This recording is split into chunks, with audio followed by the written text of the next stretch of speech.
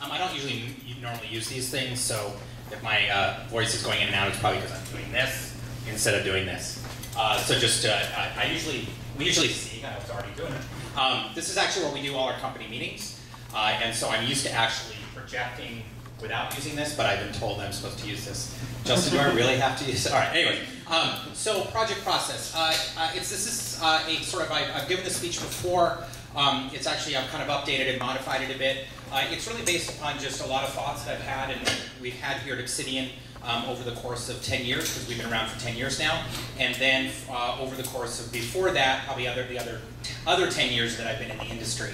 And so a lot of it just has to do with like a lot of mistakes that we've made and a lot of how we try now to think about projects. For those of you who've been around for a long time, you know back in the day, projects were like, hey, let's make a game, and that was pretty much it. We had no experience, no knowledge, no nothing. We just sort of started making games. And I know some of the people in the crowd who, of course, are very aware of that. Anyway, so here's the kind of the dumb way of starting up a PowerPoint is sort of define kind of what you're talking about. Obviously, here is I just kind of put the definition of process. Ultimately, because I really think that's what a project is all about.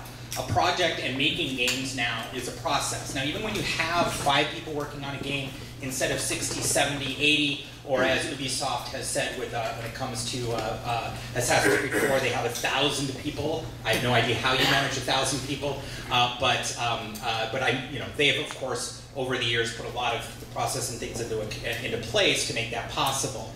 So we just have recognized that when we are following process and we're paying attention to what we're doing, we do a lot better than when we're just being chaotic and random. That seems to be common sense, but I think even for us who've been in the industry for a long time, we can sometimes fall back to, oh, well, it worked before, or, well, it's working now, so let's not think about it too much. We'll just kind of keep on doing it. And that's usually when we kind of fall into kind of our worst points in a project, because suddenly things aren't working, and we need to figure out how to make them work. And when it comes to project process, there's a lot of different terms. I kind of listed a whole bunch up here about blah, blah, blah. If I have to look at what we do here at Obsidian, what we really do is, the best way to put it is, we use a modified Agile, is probably the best way to put it. From the standpoint of, we really start off more Agile when we're in pre-production. When we go into production, we're sort of a combination, we're probably more waterfall, and then we probably go back to being a little bit more Agile in post-production, because at that point it's just about how best to use your time to get the game tuned, good, and out the door. So really what we've noticed the most, of course, over the last 10, 20 years, is that, and it kind of goes with when we're following process, our teams are doing great. When we're not, they're not doing so great. And it's amazing, I look at some of our teams in the past of how much they've been able to get done in a short period of time. A great example is KOTOR 2. Of course, online there's some feedback about the end game and stuff like that. But in the end, we put together with a relatively small team. If I remember right, it was probably in the low 30s. Let me see if I get my timelines right. In less than 18 months, we put an 80-hour game together. Now, we did start with technology, and of course, we used a lot of assets, but still, that's a pretty small team putting a lot of content together, and a part of that is because it's the type of game that we've made in the past, and we really followed a process to get that done. So, the other thing I should have said before I started this out is that I am happy to be interrupted. So, if you have a question as I'm moving forward, just ask it. I'm a producer, so yes. What inspired you to want to make Obsidian? What inspired us to make Obsidian? I guess it's complicated and not complicated. The very easy answer is that for us, a lot of us were all working at Interplay. And we were working for a part of Interplay called Blackout Studios. Blackout Studios was responsible for internally the initial Fallout, so Fallout 1 and Fallout 2. And then we worked with BioWare externally. And we did Planescape Torment internally, and we always worked with another studio called Snowline Studios externally on a PlayStation 2 action RPG called Baldur's Gate Dark Alliance. And so Interplay, it's always a hard way to, how do I say some of these things? So with Interplay, Interplay was doing very well in certain ways and very poorly in other ways. Blackout Studios was doing very well. Every product we did was profitable, but unfortunately all our profit went to pay off things that were not successful. And really what was happening to us is every single timeline and every single budget was less and less and less. And it became increasingly harder to, and as games needed to be bigger and bigger and more complex, it was just a huge challenge. And so really what we saw, a number of us, we really saw that the writing on the wall was Interplay was going like this, and it just wasn't going to rebound, and that's what happened. And so really what we decided to do was we said, it wasn't so much, we didn't have this sort of philosophy of like, well, like we're going to go make amazingly different games and run our company amazingly different and all that kind of stuff. Really, we just wanted to make games. And there was a challenge in Interplay at that time to even just do that. And ultimately, that's really what the impetus that got us out there. So, anyway, so really, my whole thing about process is really about the teams. Teams can be, as I say, amazingly productive or amazingly not. So, really, what's my first point? The first thing is, when it comes to teams and comes to projects, no one thing works. So there is no silver bullet. There is no 9 women making a baby in 1 month. There's none of that, right? It's just not what it is. It is games are amazingly fun to make and be involved in, but it is an eat your vegetables thing. It is you make awesome things because of hard work and because of being attentive to details. And the other important thing is, even if you find something that's going to work, it's like, wow, this is working. It's like the stock market, or it's my dad. My dad loved horse racing. Now he wasn't like the track dad that went out there and spent my inheritance on betting on the horses. But what he did is he felt like, wow, there has to be some not randomness to this, that I can come up with a system. And he did. He came up with systems. He was an engineer by training. He was a fire protection salesman, which probably sounds kind of boring in a lot of ways. But he got to go to the most interesting places in the world. He did fire protection on the Alaska pipeline. He did for the B-2 bombers. He did it for aircraft carriers. He actually did it for the original UCI computer labs, or one of the big mainframes there. He put in the Halon system in there. And so it was a super interesting thing. But anyways, that was just a little bit on my dad. So, but more importantly, when it came to sort of his horses, he would get something to work for like 3 months, or half a season, or while they were at Del Mar, or while they were at, I think they go to like the LA, the Los Angeles County, not the farm thing. Anyways, the fair. They go to the fair for whatever reason. So he would get to work and then it wouldn't.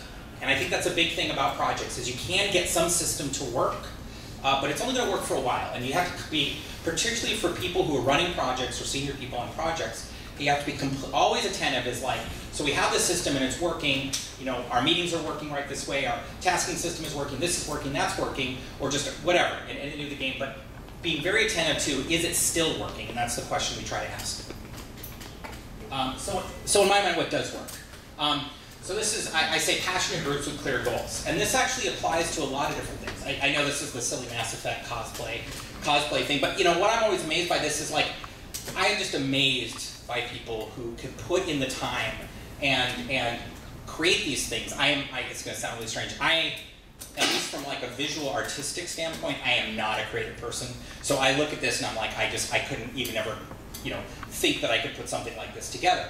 So, but these people probably in their spare time, hopefully in their spare time, have put these costumes together and got in this group shot that they look like the characters from Mass Effect. I mean, that's amazing.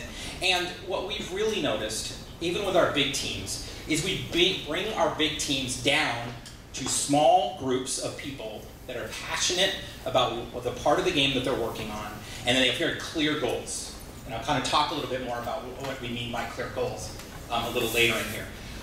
Because when a group understands what they're trying to accomplish, and it's not 50 people, because that's the real challenge with any kind of game. And that's really why you see when it's a small group of people, like 5 people focusing on an iOS game, Android game, that they can be successful, because it is. They all get it, they all know it, they're all talking about it. So really, as soon as a game, I don't know if the number, as soon as you get a team that's bigger than 5, you need to start splitting into smaller groups. That's probably the wrong number, but it's something to really think. But it's one of those things, as the numbers get bigger, people need to be split down. You know, I can't remember if this is a Lamborghini or Ferrari. I think it's a Lamborghini. Yeah. So that car just looks cool. You know, and it's the thing about an Apple product, or you know, hopefully not just historically about Apple products, but even now. You know, this idea that you just feel the product, it just feels good, right? And it's making sure. A Lamborghini in the end is probably a bad example, because in the case of a Lamborghini, money is no object, right? It's like, oh, it's going to cost $2 million to just figure out how to make rims for this car. They don't care, because they're going to get someone to pay $300,000, $400,000, $500,000, $600,000, $700,000 for the car. But when it comes to quality in games, you know, a lot like an iPhone. Like, I bet there was a design of an iPhone in which there was 4 buttons on the front at one point, and they came down to 1. You know, and they're like, because we can figure it out. It feels better. It makes interacting with it simpler. Because in the end, quality is more important in a game than more stuff. And that is really what's, I think, the most important thing. And that is hard for us, because we make role-playing games. And role-playing games have a ton of stuff. So if a lot of people look at where we have failed as a company, or we failed, and fail is probably a harsh term. It's how I think of it. But where we have not done the best to our ability, it's because we've tried to do too much. And when you try to do too much, you're not focusing on quality, you're focusing on quantity, and that's not what players want. Players want a great game experience. They don't want just more.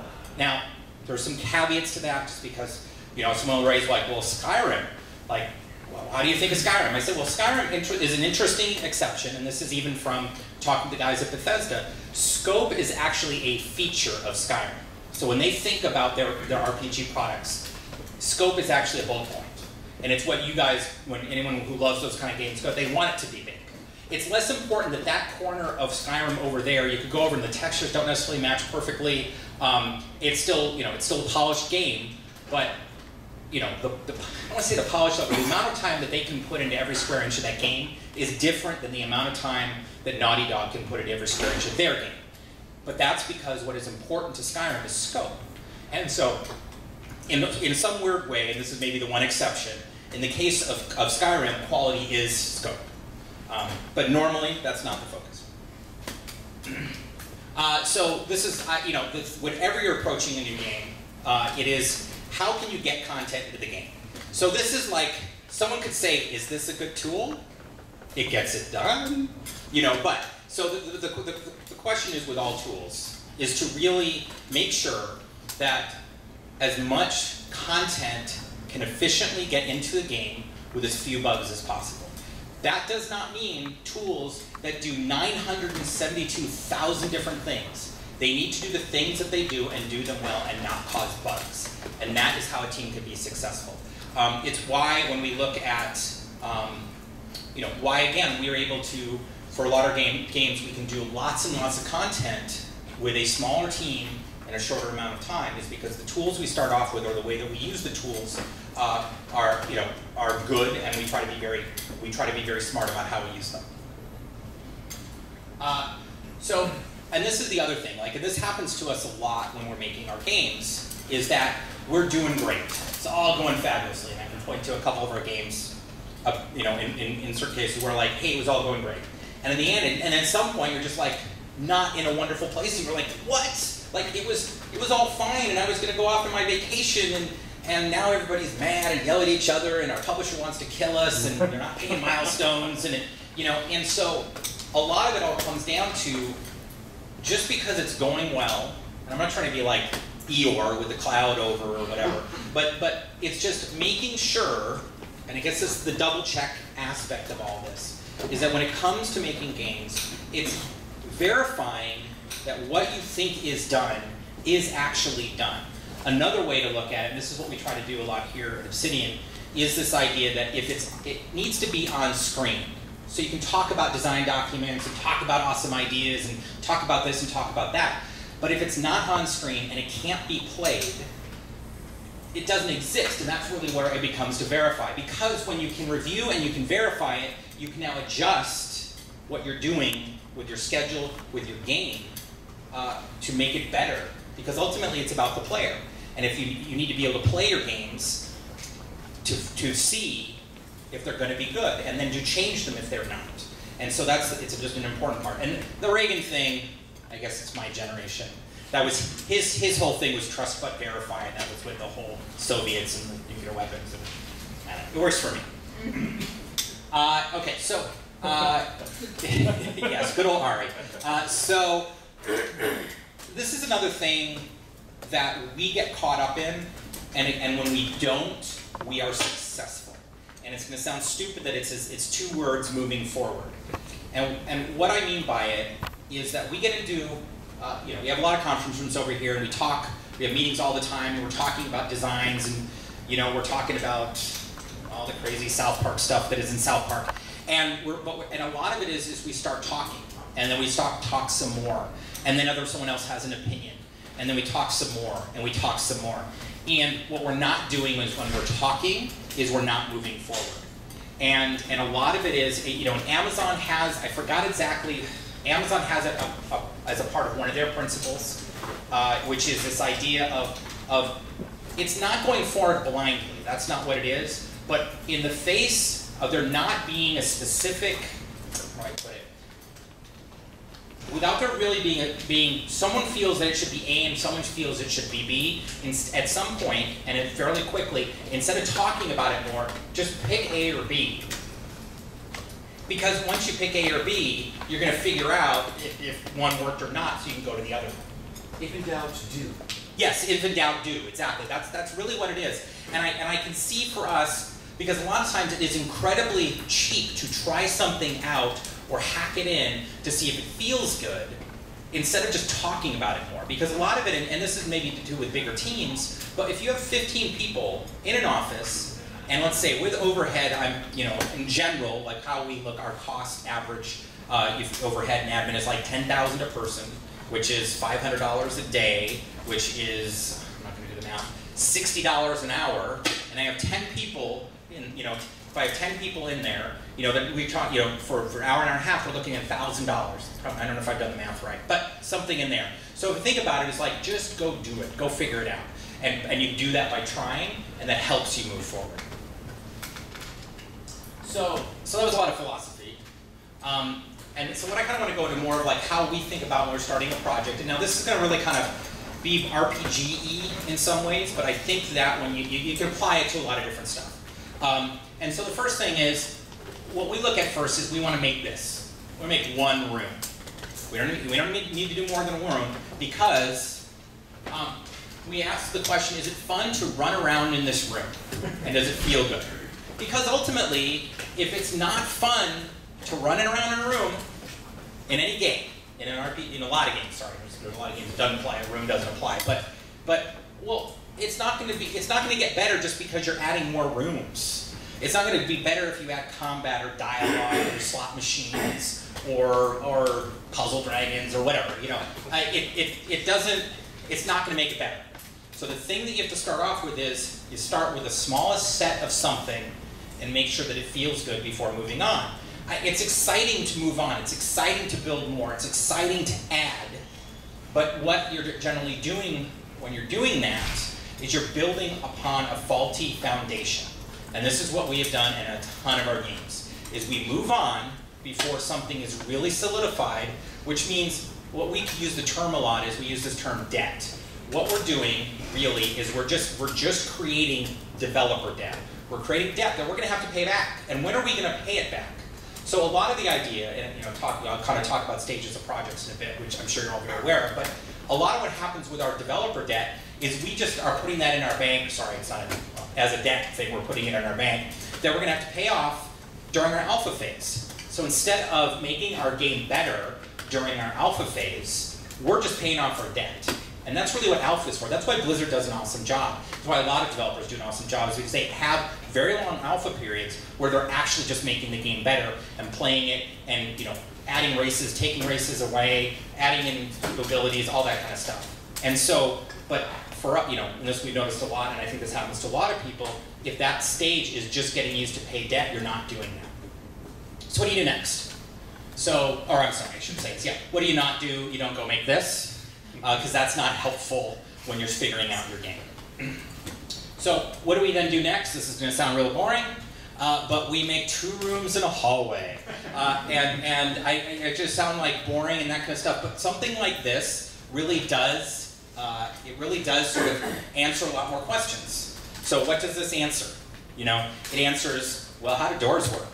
And most people, not a lot of people from Obsidian here, but they know that I feel doors are the most complicated objects in gaming. And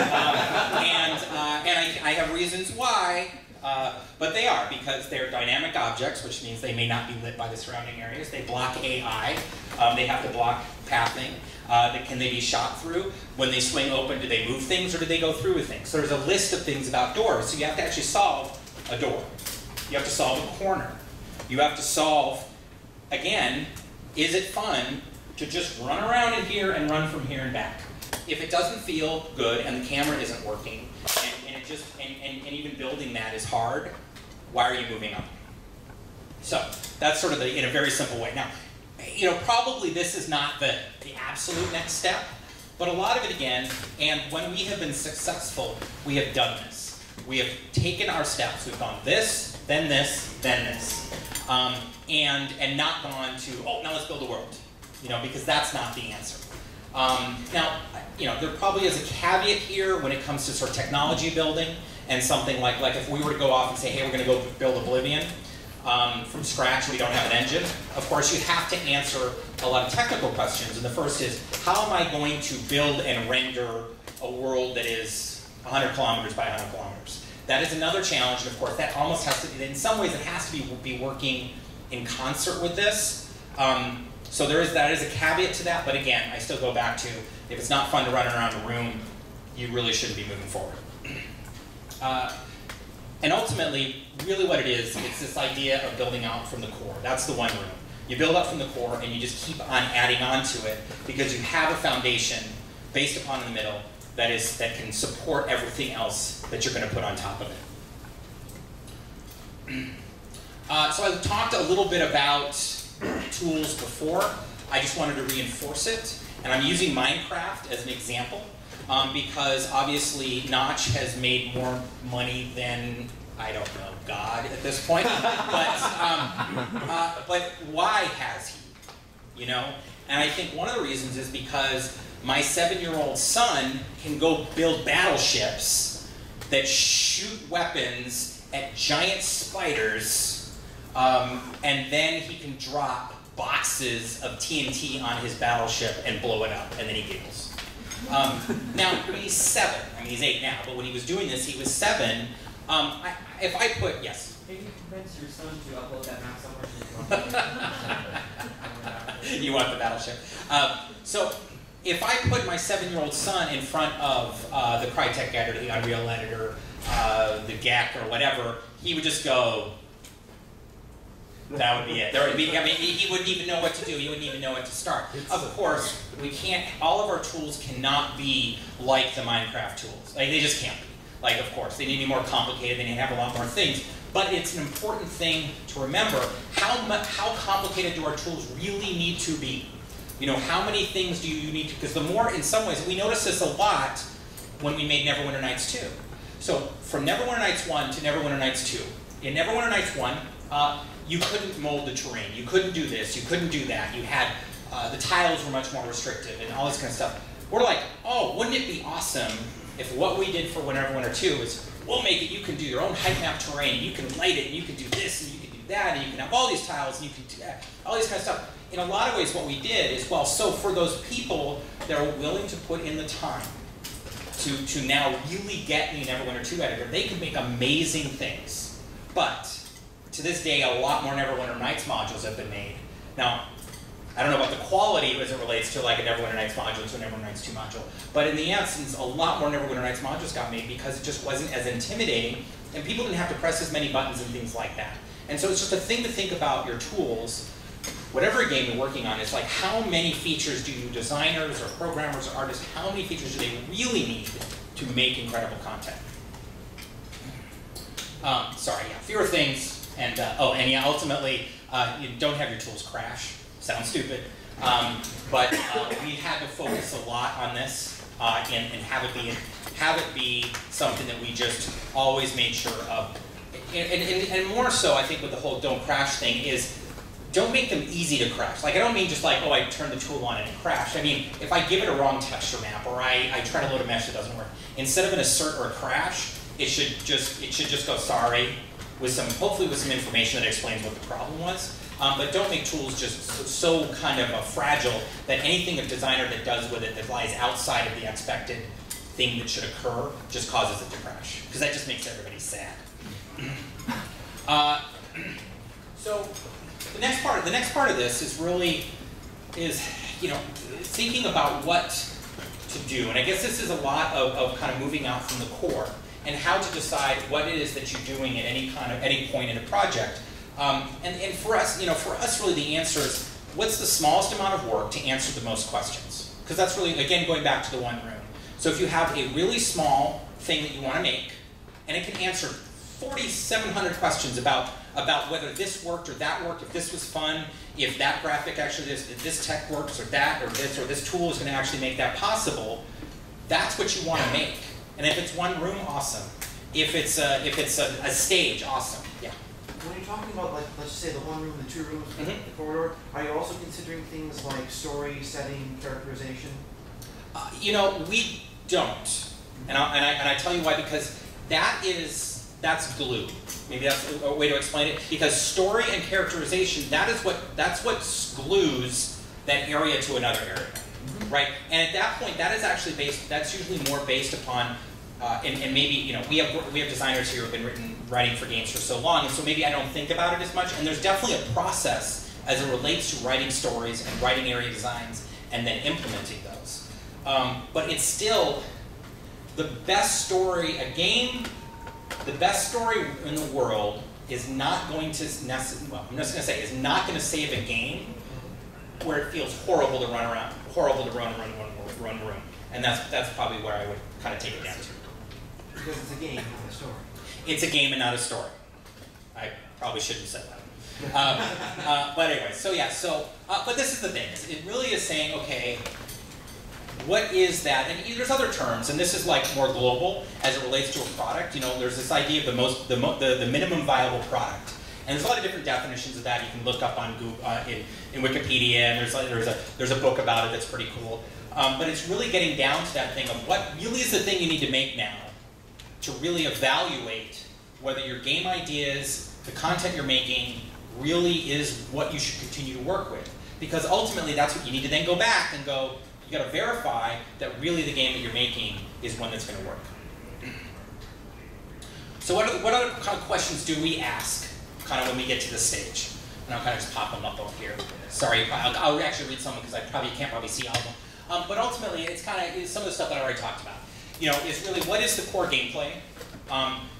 What is the core? In other words, if I'm running around in a room, I don't necessarily need to be able to casting fireballs at that time. And again, you kind of go back to what's more important when you're starting off, casting fireballs or running. And to help kind of figure out what is that smallest amount that you can do is listing what you want to learn. And that can then help feed into what it is that you want it to be. And then this is the thing, because a lot of times we kind of get into these conversations, these like black and white conversations. We say, well, the game has to be done at alpha.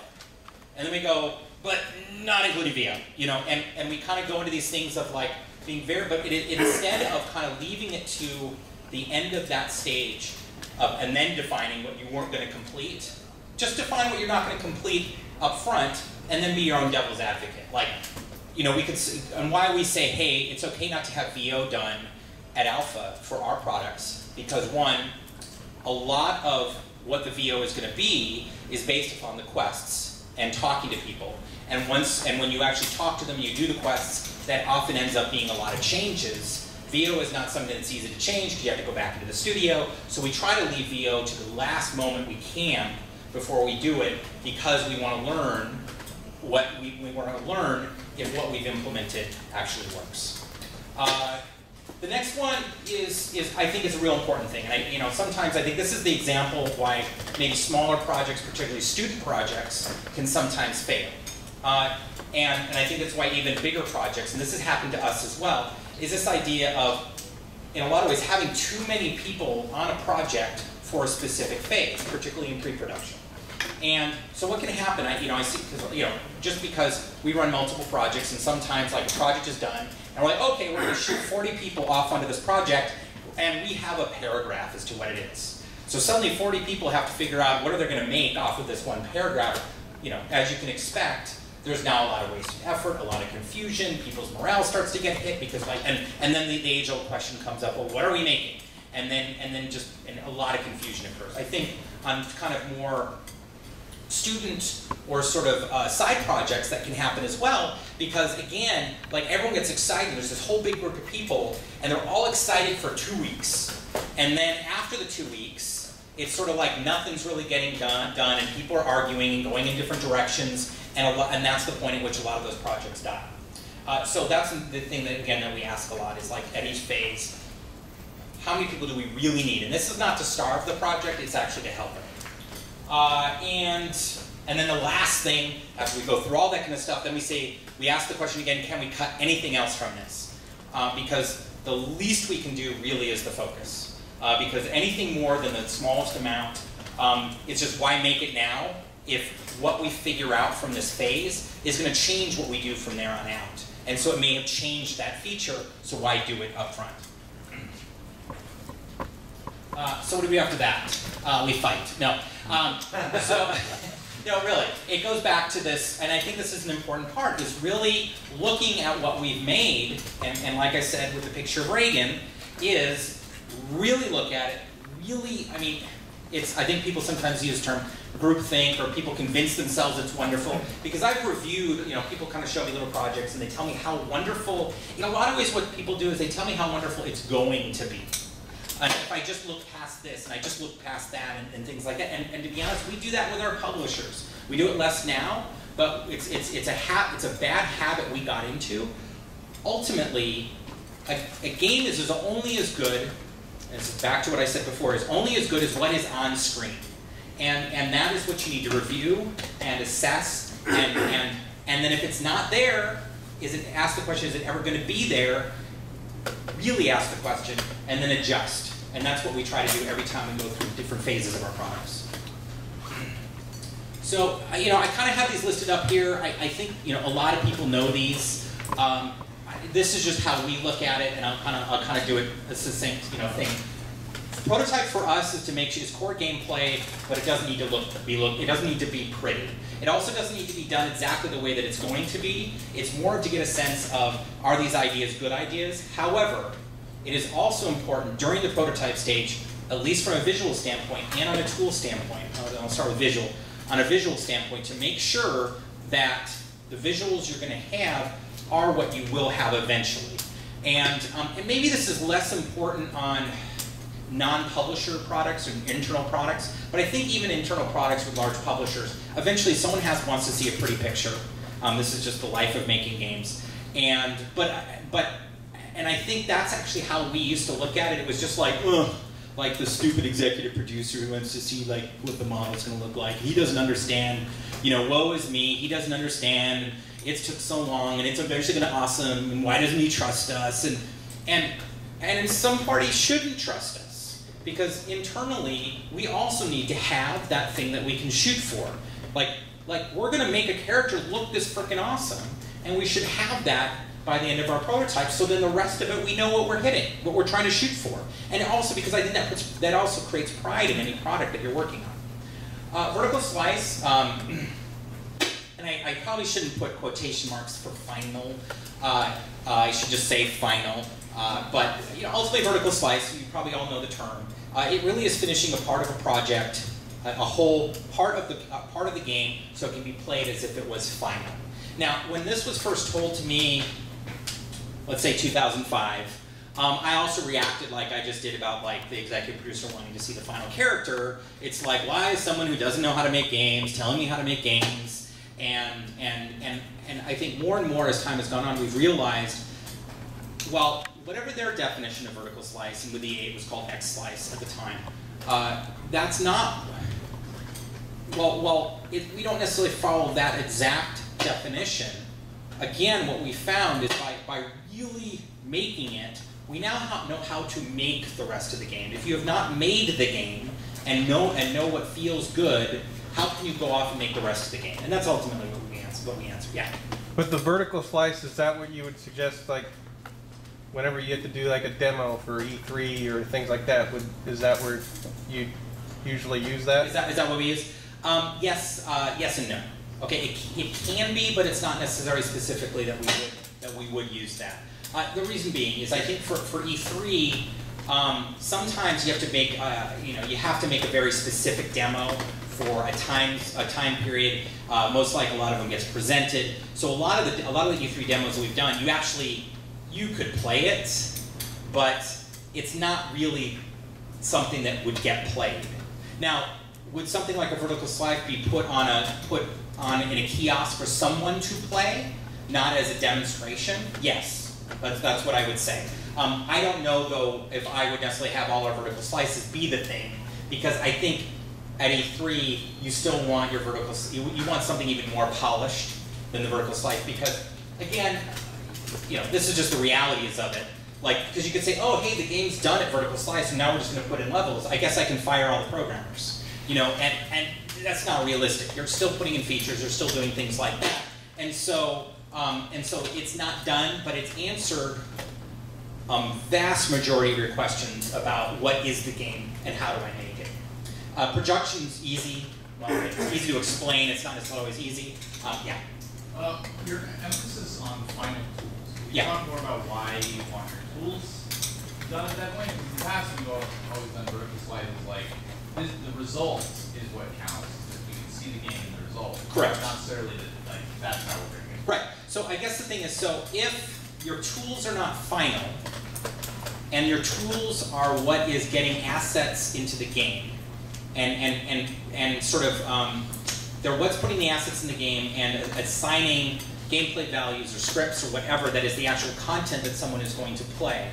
If the tools aren't actually allowing that to happen, then when are they going to be? Which means the first part of production, you're not necessarily making final levels. So I guess ultimately the question is the tools need to be final enough so that first level that you make in production could go in the box. If it can't go in the box because the tools don't let you do it, then your tools aren't final and you haven't done vertical slice. That's how we would look at it. And then, like I kind of said a little bit earlier, alpha, and this is the holy grail for us. Really, this is the how to use alpha appropriately. For us, it is about making the game better. Sometimes this does mean making the game bigger. And I know I've said a lot of things about quality over quantity, but quality is sometimes more quantity. And if your game is done, and I'm just having discussions like this today with people, if your game is done at alpha, like after production, the game is done, you can now play through it and evaluate and go, oh, cool. Like, hey, it would be this transition between this part and this part of the game. It'd be awesome if there was another 3-level dungeon here. Well, if your game is done, and if a lot of you have kind of worked on big products and also worked on expansion packs, it's funny how expansion packs are so much easier to make than making the full product. And a lot of that is, and in a lot of ways you look at it, if I could use my alpha period, almost like I'm adding an expansion pack into my own game before it ships, it's a whole lot easier. The team is more efficient, the tools are more robust. So and again, even in production, we try to look at it as what is the least amount we can make that does make a final game and a full game, so that we can then use our alpha period to make all of it bigger, all better, which sometimes means bigger. And beta, the way we try to hold the beta really is, all that we do in there is just fix bugs. That's all it is. At that point, I mean, we really shouldn't be changing anything because we're trying to get it final and trying to get it out the door. So, kind of go through some of this a little quickly. So deliveries. This goes back into a lot of what we've tried to focus on more recently is this idea that deliveries are about player experience. And you probably, again, that's my whole one room thing. It's ultimately, you're looking at your game from a player experience perspective, not a list of things. Whenever we start focusing on the list of things, because, we don't deliver this list. You don't give someone a box and go, look at the checklist. we did all those models, we made all those features, aren't we freaking awesome? And because we're like, yeah, but it doesn't work. You know, and that's the thing, that's the mindset we try to kick ourselves back into all the time, is this idea we're not delivering a checklist, we're delivering an experience. And you know, I kind of put this idea of old. So like old, we like, hey, 2 levels with monsters and traps and this, that, and the other thing. Where now we say the player will start on, and it actually, we talk about our deliverables as if the player is playing. And then that even helps us with now what needs to be in the game to make that possible. Yeah, and then ultimately you do eventually get down to lists. So ultimately the thing, I guess what I'm trying to say is, you don't start with the list, you start with the experience. Here's just, some people ask me a lot about, like sometimes I use the term scheduling and tasking. And a lot of it, the way that I look at it, is that sort of once you have what you're trying to make, it's the smallest amount possible. Eventually you do, like I said, you have to turn it into lists. And the way to look at it is scheduling is something you're doing long term, and that has to do with your phases and things like that. Tasking is short term. And so, you know, and so that's the big way to look at it. And then ultimately, I guess I'm just repeating myself a little too much here, but it really comes down to focus on goals and not checklists. So the last thing, so you know, some people ask me sometimes like, hey, you've been doing this for, is it 22 years now?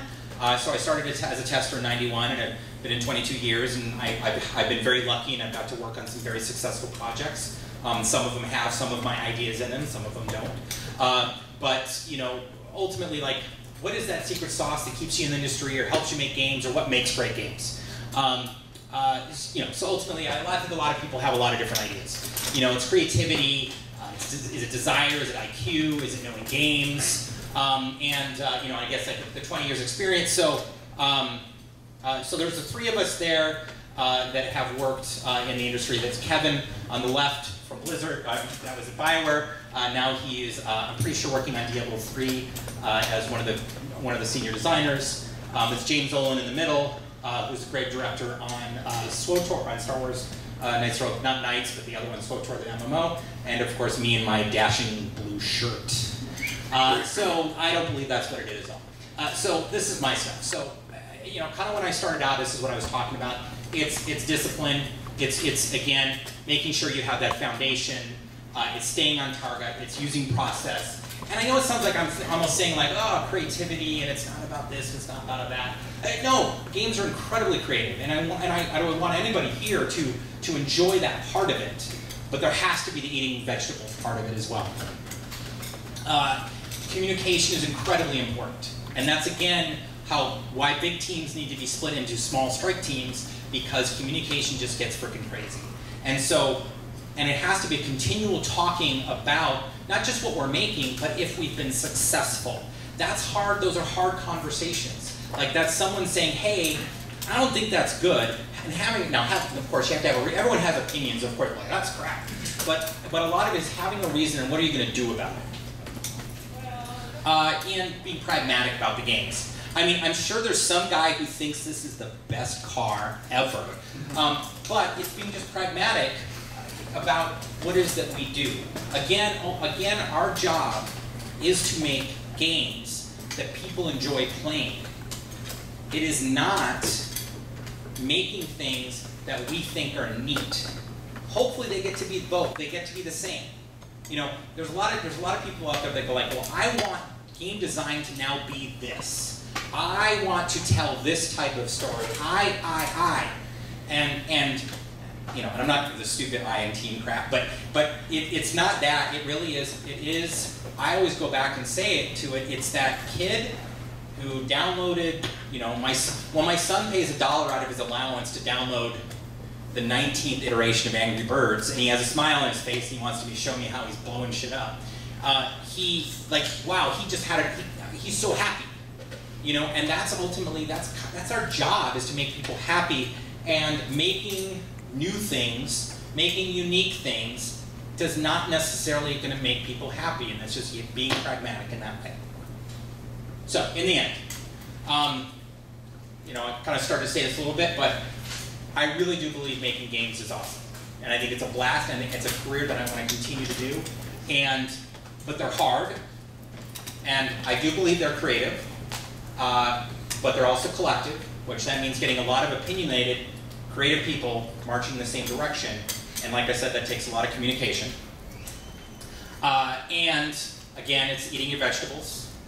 It's using process to do it right.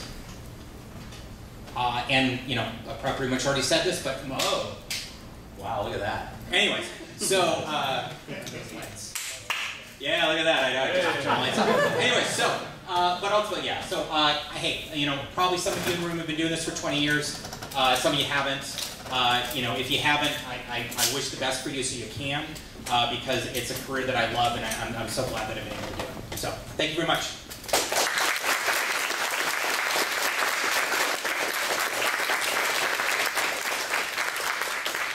So, any more questions while I stand in the dark? Question? Yes. So how do you, when do you decide to make a game better versus make the game bigger? Like how do you balance? How do you balance that? And when do you decide to do one or the other? So, I mean, this is going to sound strange. I mean, some of it just has to do with time. Like how much time do you have to do it? So the initial thing is that if you have to choose between better and bigger, and there's no, you can't choose both. Like it's better. Like that's it. There's no other question. Now the only thing, the caveat to that is, again, I'm making a game like Skyrim or making an RPG where scope or the amount of hours of expected gameplay is that's in the player's head. Well, then maybe bigger is the right decision. So that it's almost, in certain ways, it's really the same question, but in a more traditional way of looking at it, if you have to choose between the both, just because of time, you always choose. I'm gonna work on the quality of the features. I'm gonna make it easier to play. I'm gonna make it funner to play. I'm gonna make the experience feel better before I add stuff. Even if your audience is asking for more content. Well, yeah. So yeah, this is going up on YouTube, isn't it? How do I use my son as a great example for everything. When I ask him about games and what does he want, he doesn't necessarily know what he wants.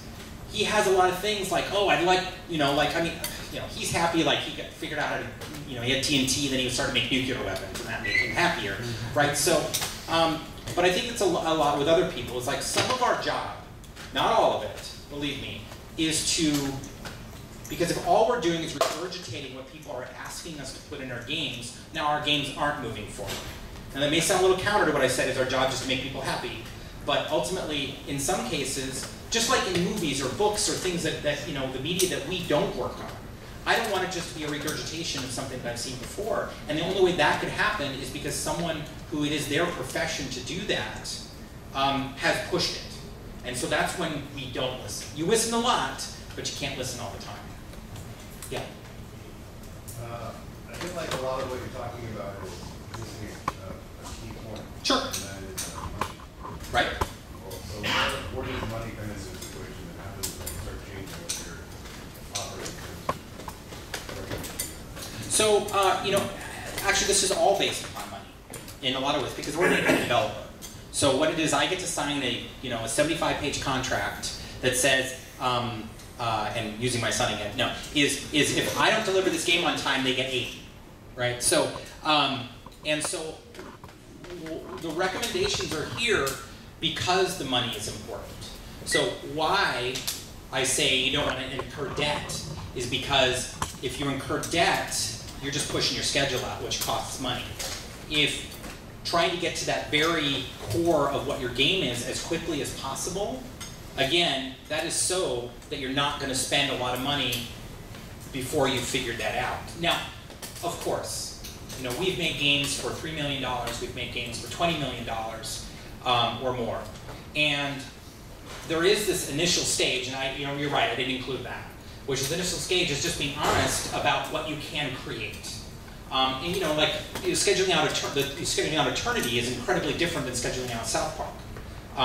And what we have to do there is like, how do we smartly use the resources that we have available? Like, with Eternity, we have to look at, okay, so we want to have as many creatures as we humanly can, but what's expensive to do when it comes to creatures? Animation is pretty expensive. Multiple rigs is pretty expensive.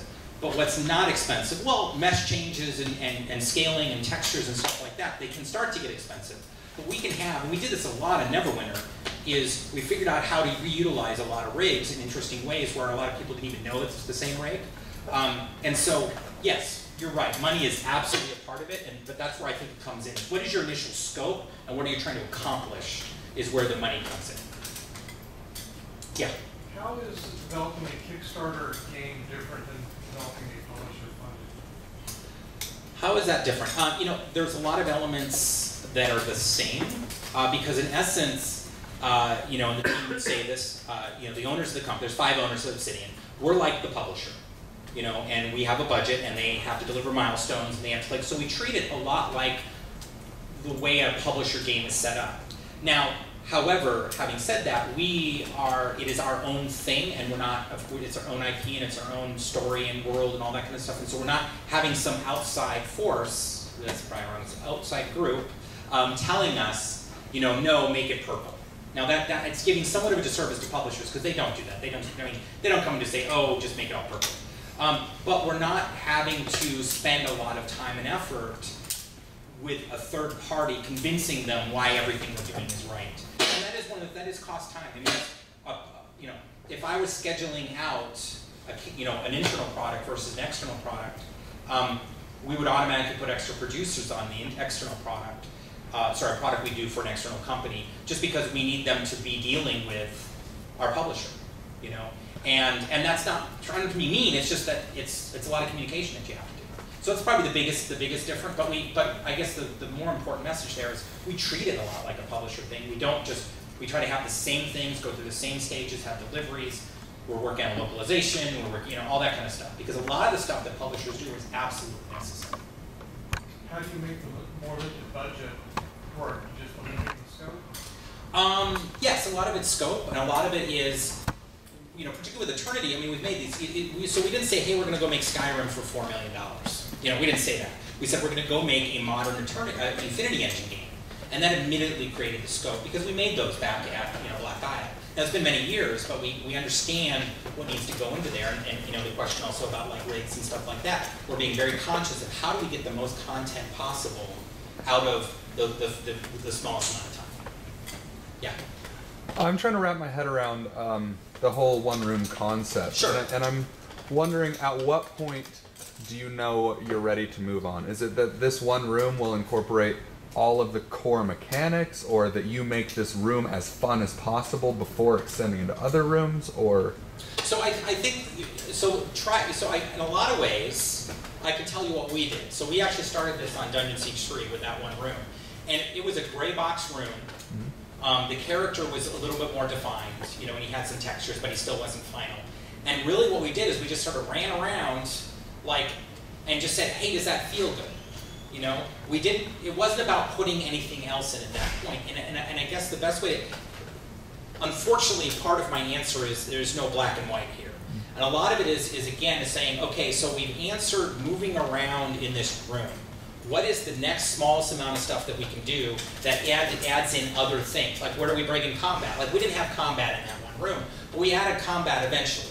I can't remember if it was after we kind of added a bit more. We probably, it was somewhere between those the 2 rooms in the hallway and that next thing is when we started to bring combat in. Because we felt, okay, we can get around here and the camera's working, all that kind of stuff. Well, now we can throw a skeleton in there and beat the crap out of it. Does that feel good? So it is sort of taking all the stuff that you want and kind of looking at all these micro deliveries and spreading all that stuff out and bringing it in when it's appropriate. In the example you just gave of that one room, what made it feel good? I hate, sorry, repeating myself. One of it is that the way the camera worked, it felt like a final game. In other words, or close, and the camera kind of worked, and it wasn't doing weird popping stuff. And the way that the character kind of, like when we pushed forward, and you pulled back, and you did this, and you did that, like it was doing things that felt good. Like, sometimes that's different. It's like the difference between sometimes when you play like a 30 frame per second game or a 60 frame per second game. It has that weird feeling better thing. But that's really what it was a feeling thing. And that kind of goes back to, again, having stuff on screen as early as possible.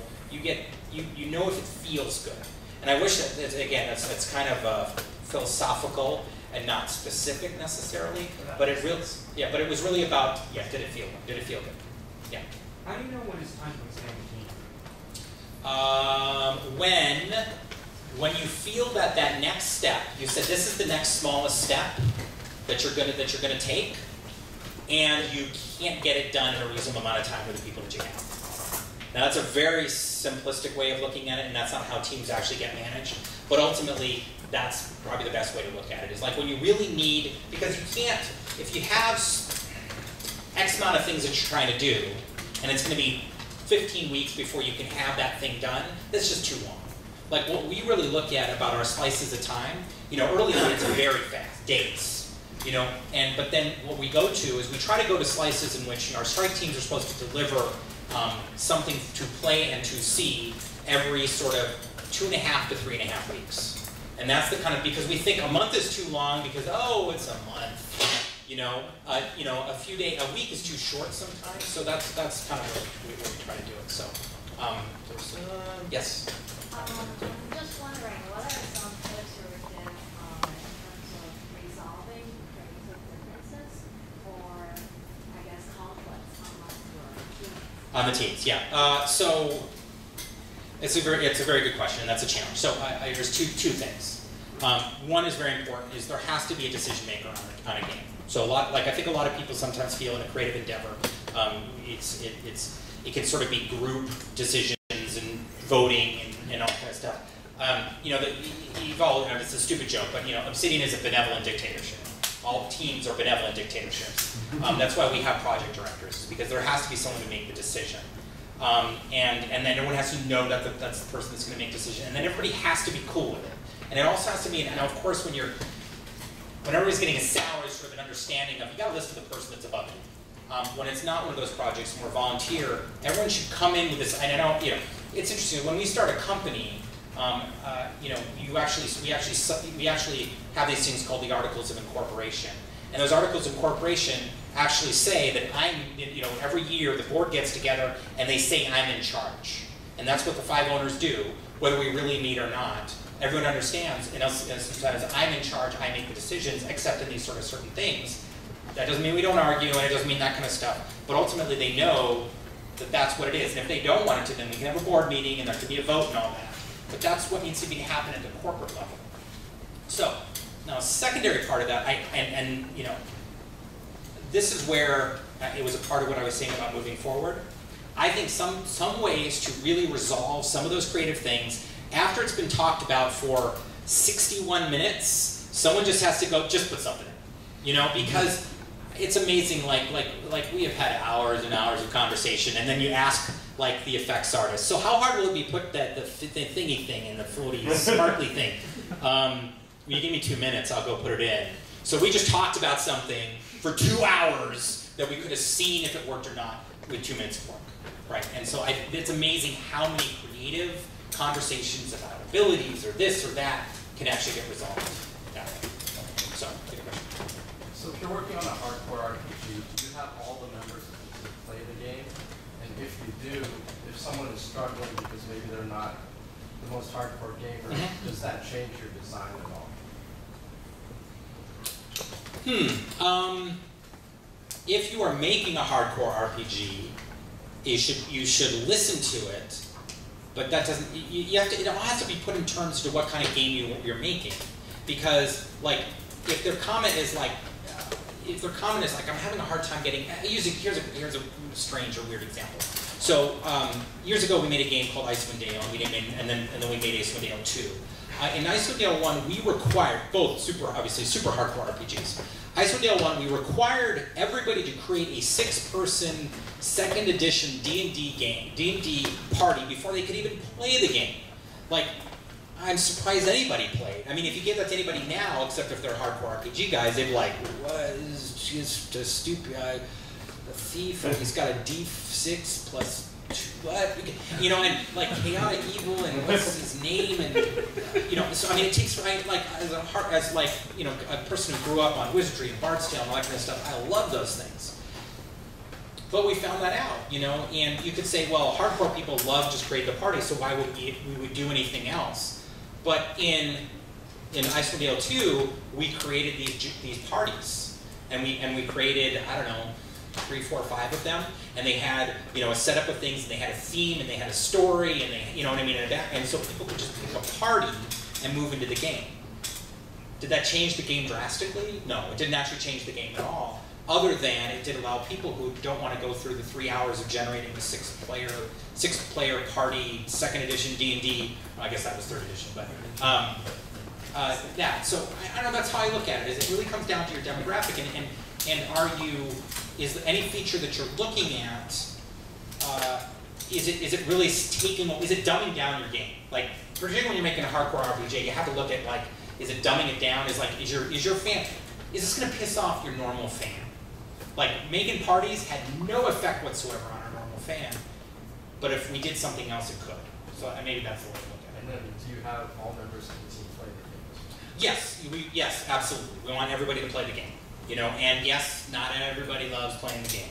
You know, and so, you know, and so my hope in the end is, like, you know, every designer should have played the whole game if possible, and they should have played their areas until they're bleeding out of their eyes, right? Because they need to play to know if their area is good. But do I expect a concept artist who makes the most beautiful pictures, but doesn't, you know, likes League of Legends, and, you know, and we're making Zelda, you know, like, I just wanted to play at least some of it to see if what was in his head about what he thought the game was supposed to be, so he could play it, and some feedback from those people is helpful as well. So, yes. Can you talk about your process of how you guys hire, you know, build a team? So, well, the first thing I would say is we try not to hire a team. We don't just say, okay, we're going to make project X, and we just hire everybody. So the first thing is we do try to bring over as many people as we can from other projects.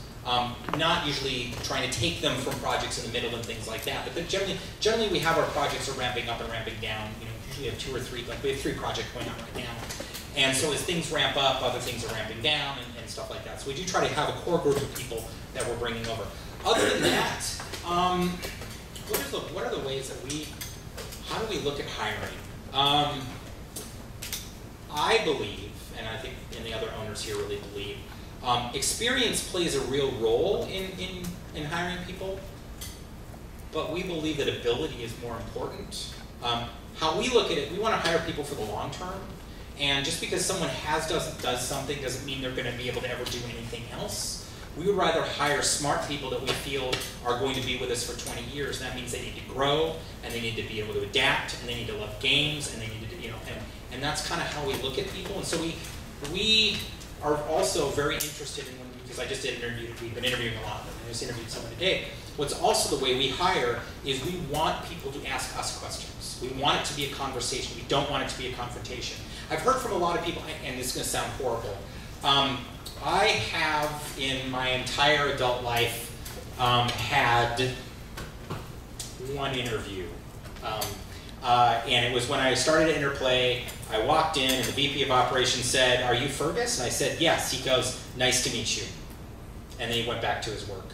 And that was my interview. And so I'm not someone who's interviewed a lot, so a lot of this is just from what other people have told me. A lot of people have said the interview process, a lot of other places, is almost confrontational. In other words, it's like trying to prove that that person on the other side of the desk sucks, you know, and I don't, and none of us here believe that's helpful. Like, is it okay to get on a whiteboard and ask a programmer questions about, can you do a dot product? And we have had senior 3D programmers come in here and they can't do a dot product on a whiteboard, right? So it's good to check certain kinds of things when and present people with certain problems. It's not to show that, it's not to try to show, you know, to have them appear dumb in front of you. But if someone is applying for a certain level of a job, they have to prove something. But for the most part, we ask very broad questions when we're hiring, because we just want to know what people think. We want to know what they're interested in.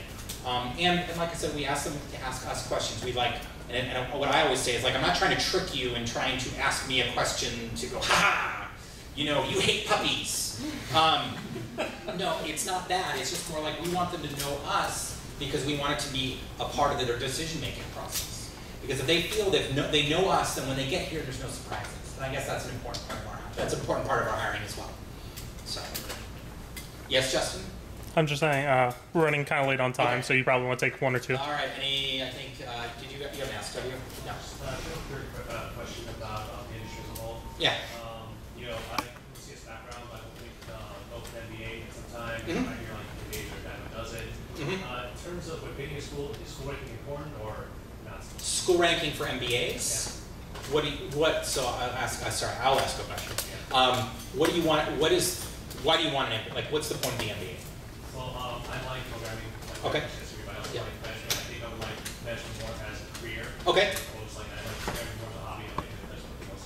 Okay. So in essence, you kind of want to learn you want sort of an education in being a manager. Yeah. I don't know if school ranking even matters in that case. I mean, a lot of it is if you're going to go work for Procter & Gamble, right? And it matters to them that you got a degree from Anderson School of Business at UCLA, right?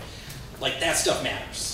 You know, I think in the game industry, it's more of you're looking at it as I want to get better at management and then kind of move in that role as whether it's a lead programmer or a project director or something like that. What it is, you're really learning stuff to be able to show that in the workplace and transition, if I'm guessing, you know.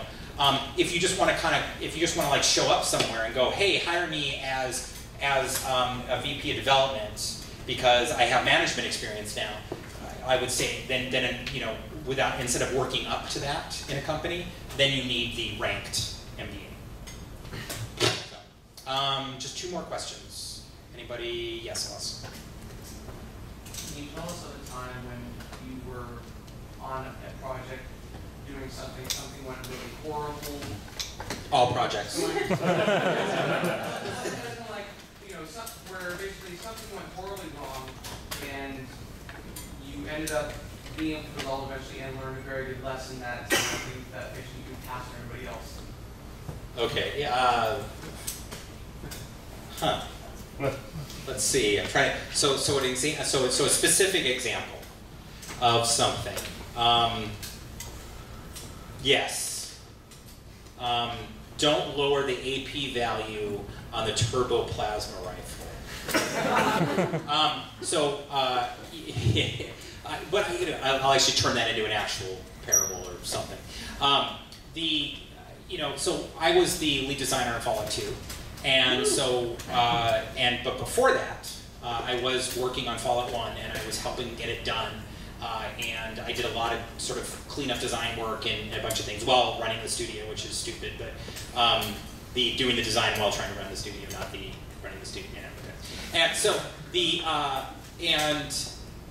I sort of like, okay, so we wanted to get some last minute quests into the game.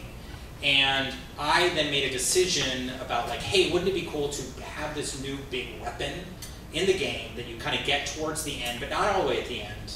And like we already had a plasma rifle. We'll call it the turbo plasma rifle because it's turbo.